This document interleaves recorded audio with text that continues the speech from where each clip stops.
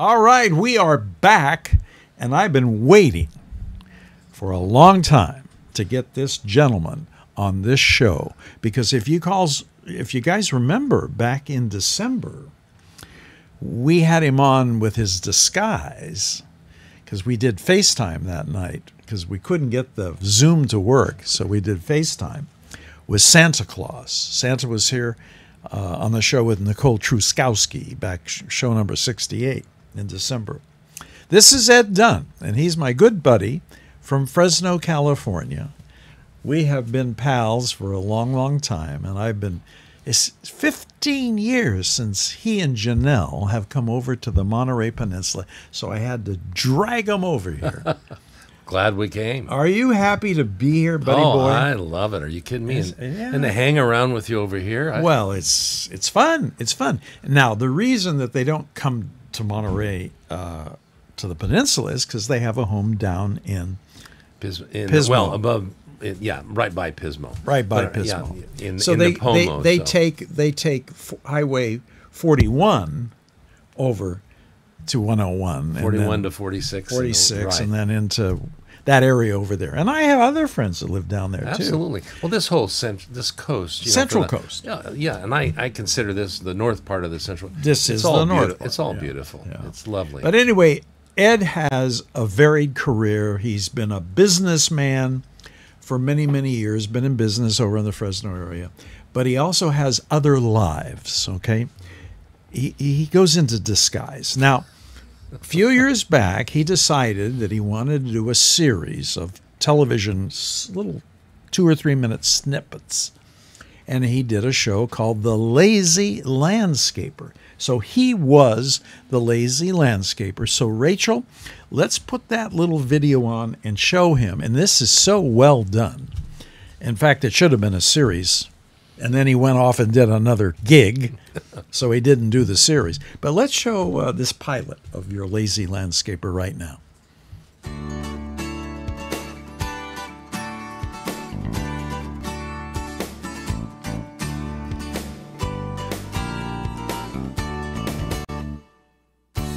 Here he is, the guy who believes in gardening made easy, Eddie, the Lazy Landscaper. Eddie, wake up! You're on! Whoa, I was just catching a nice rest there, you know. Hey, I'm Eddie the Lazy Landscaper. All right, you caught me taking a nap. And I take several of those a day if I can. Because you know why? I like being out and enjoying a garden, or in this case, a big commercial nursery. But you know what? You don't have to work hard all day long.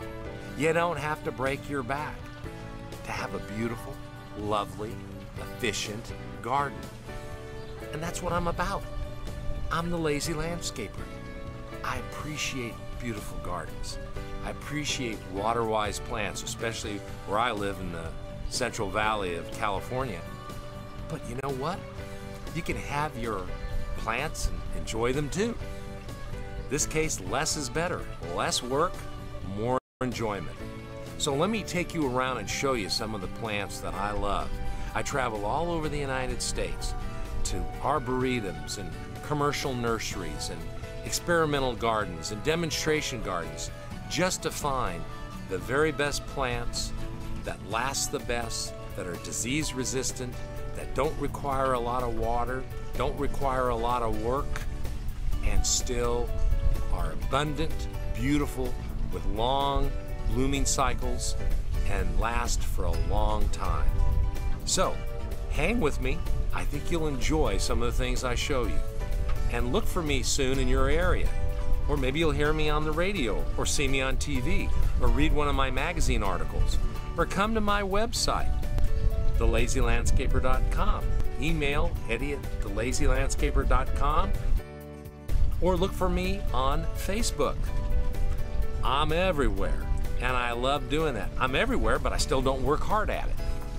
So, thanks for tuning in. Thanks for getting to know me better, and I really appreciate fellow gardeners who have my same philosophy. If I work hard at anything, it's being lazy. All right. Now, that was the Lazy Landscapers series. And you were planning on doing that as a syndicated kind of adventure for televiation stations. Yeah, and you know, and then you got a gig offered to you, and you know how things they all come at once sometimes, and that's what happened. And the Property Brothers, this was like 7 years ago. I'm sure a lot of you have heard of the Property Brothers. They've done very well. Well, 7 years ago, they were just kind of getting their momentum, and I thought, well, these are nice young men, and they are very nice young men. And they said, you know, there's nobody that does what you do. I met them at a show. Yeah. And they said, you really should get an agent and do this. And I said, well, you know, I kind of did this as a joke. I'm a master gardener, and I kind of did it I sat on the board, and I was kind of kidding the other master gardeners about it, and I came up with this idea. And then I appreciated what they said, and I thought, you know, maybe I should do that. But at the time, as you know, Gary, you remember, I got so busy and other things. But I want to thank you, because you ran that on all of your television stations. And you got a lot of hits. Got a lot of hits. Yeah. And between that and the radio gig I was doing and the magazine column I was writing, busy guy. Eddie was taking off. But then you know, something intervened. Another gig was presented to him, and so he went off and did that. Now that's behind him, and he's back. When I say he's back in many ways. And you might even revive this lazy landscaper thing. I've had people mention that to me. But now we want to segue. We're going to segue into this other thing that he's been doing for over 30 years. Over 30 years. He, every Christmas, becomes Santa. And so let's run that little thing that the local TV stations over in Fresno did for Ed. Can you put that one on, Rachel? The Fresno County District Attorney Charitable Foundation is proud to partner with KC24 for inspiring the Valley. This is the time of year we see a lot of Santas bringing Christmas joy to children. And tonight, Juanita Stevenson tells us about a Fresno businessman who aspires to embody the true spirit of St. Nicholas. Good morning. How are you? Ed Dunn is a sales executive for a national prescription benefit management company. He likes his job, but Dunn has this whole other life. For the past 30 years, Dunn has also assumed the personality of Santa.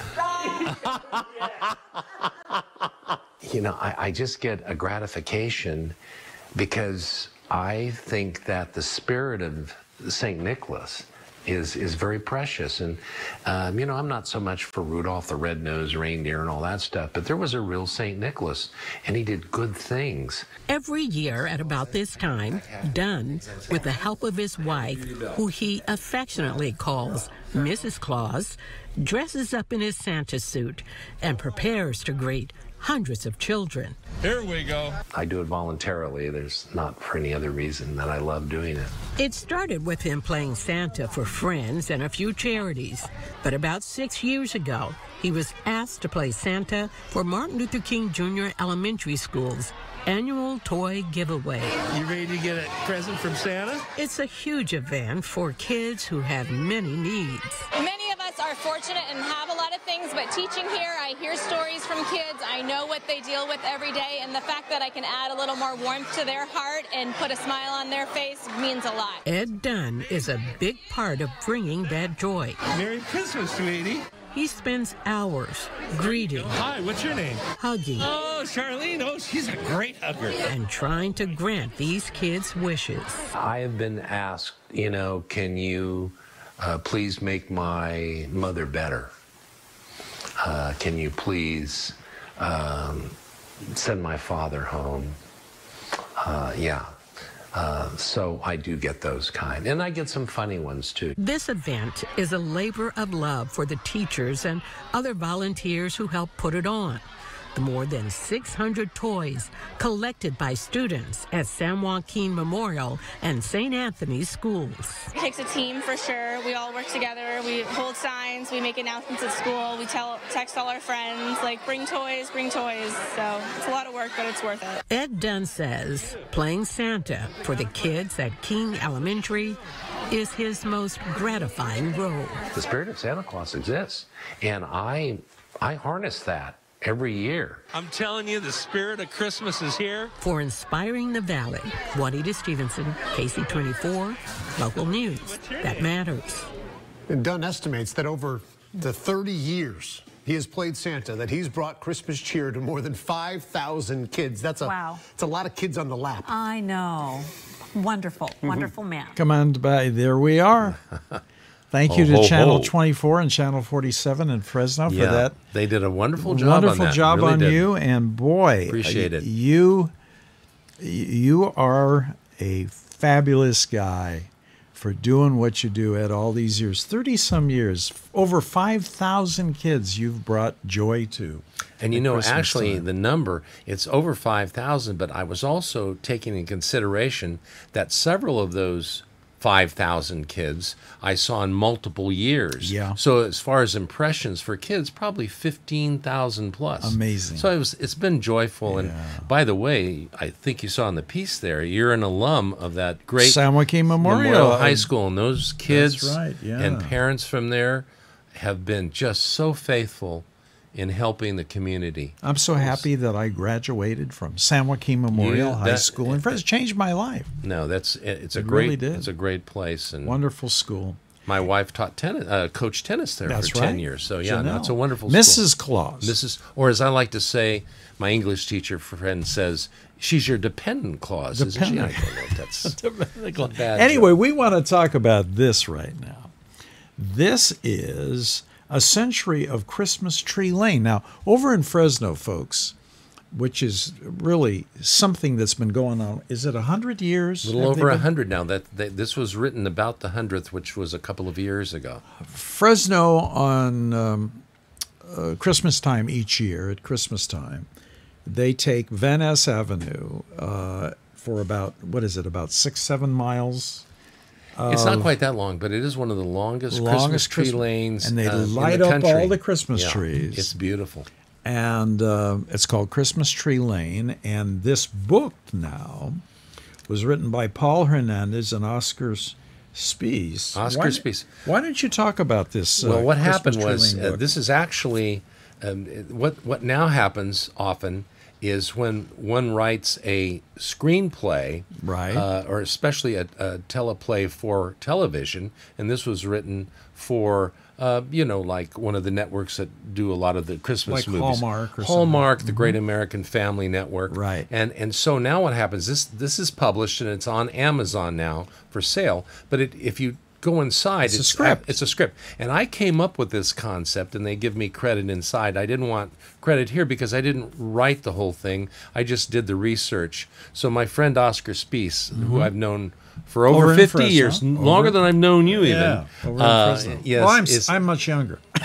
yeah, well, we met when we were, what, Yeah. little kids? Right. Anyway, Oscar, I said, would you take this over? Because I want to work on another screenplay about St. Nicholas. Uh-huh. And I thought, I have a little more knowledge and credibility in that area, so let me give you the research I did. So, by golly, Oscar and Paul Hernandez took this thing, and they put a love story over the top of real history about the 100-year-old Christmas Tree Lane. And so this is very exciting. So we're now shopping this to see about getting it on one of the networks. And as that's being done, then I'm going to work on my, and have started work on my screenplay about St. Nicholas. There we go. Yeah. There we go. This thank you. man's talents will never cease because he is, and talk about one-liners, he drives me crazy because he'll always do something with a liner. Well, you do it back to me, too. No, you are the best at it. I would never even hold a candle to you. Oh, come on. You are something else. We have a lot of fun, though, and I really enjoy and appreciate you. This is a wonderful show you're doing. Well, and of course, thank you. I've watched this show from Fresno. Well, we have it on the air in and, Fresno. when you invited me to come over and be a guest and with your wonderful staff here, Yeah. I just was so pleased. Well, he, like I said earlier, he doesn't usually come up to the north part of the Central Coast. They go directly west from Fresno over to the Pismo area. And I said, when was the last time, Ed, you and Janelle came over to Monterey Peninsula? And he goes, 15 years ago? I said 15 years ago. Well, you're going to be tired of us now because we're coming back. You know the way here we now, know right? the way. You know how to Yes, get you here. bet. And I did my Saturday night special for him. Oh, that we was did fun. the Mission Ranch last night. And then we went over to see Debbie Davis at the Cypress Inn. And she did a few tunes for them. Debbie's fantastic. She was wonderful. Isn't she great? It was wonderful. She's there from 6:30 to 9:30 every Saturday night and been there for 14 years. Now, speaking of singing, you did a wonderful Oh, Sinatra rendition I do. at the Mission Ranch. One Sinatra song. And you were good. And I've known you many years, but I didn't know you could sing like that. Well, it's because I do the same song every week. Yeah, but that's a talent. When I sing, the shower turns off. So, no, it's... I was impressed. Thank you. So thank you for a wonderful time. And then we didn't end there at the Cypress. We walked down the street to Demetra. Oh, that was great, too. And it was their first time in Demetra, both Janelle and Ed. And there's an atmosphere. How they pack that in that small room. Yeah, that little room. And fabulous. It's one of the few places, as I say, in Carmel that you can have a bite to eat at 11 o'clock at night. Yeah, I always heard that Carmel closed down early. And they do. In the years past, that seemed to be pretty consistent. But one of the few but not places. that place. That was like being in Europe or something. Yeah, you know? that's the atmosphere. Yeah, that's exactly. Bashar, who's the owner, says, I want it to have an atmosphere of like it's my home. And they made us feel very, very much at home. Yeah. They really did. And Thank you for that. And here's the other best part of this. There's nothing like our evening on Saturday night in Carmel anywhere in Fresno. Right, that is true. That Am is I right? true. You are 100% right. You can't find anything like No, that was very special, and Janelle and I are still talking about it. We're going to come back over. You better believe it. You got to spend more time here, This Ed. is really wonderful. Thank you so much. It's been so great to have you here tonight. Thank you, sir. I appreciate it. What a wonderful staff you have. Program is fabulous. And you're right. There is no program like this that I'm aware of anywhere that does this combination of interviews, music, guest host, special guests, weird people like me. I mean, it's, Santa Claus. To have Santa Claus When was the last time you guys saw the real Santa Claus? He never leaves the North Pole. They do vacation in the South Pole sometimes. Does that make him bipolar? No, I don't think that would. But other than that, no. So I'm thrilled. I really appreciate this. Well, next Christmas of 2024. We're going to make sure the Zoom's going to work on that Christmas show that we do, because we usually do a show for Christmas, before Christmas, and we're going to get Santa back on the air. Hopefully the Zoom will work that night, because we had to kind of jerry-rig that night. We got my iPhone and we got you on FaceTime, but it worked. It worked, and the tin can with the string never broke. It was great. It was great. It was good. But we'll do that again. We'll have fun with that. We'll really slam. And you know what? The script that he wrote, because I had a script that I was reading off of, and he had all the punchlines. Because Santa was doing the punchlines. And it was great. This guy is a tremendous writer. Oh, come on. That's why you should go out and grab this book off Amazon. How do we find it? What's the name of it? You can go on Amazon and bring up A Century of Christmas Tree Lane. A Century of Christmas Tree Lane. And this is really, the authors, Oscar Spiess and Paul Hernandez, and it's would all about what's happening in Fresno. Yeah, I always like those. My wife and I probably watched every Christmas made-for-TV so far. Yeah. And we enjoy that.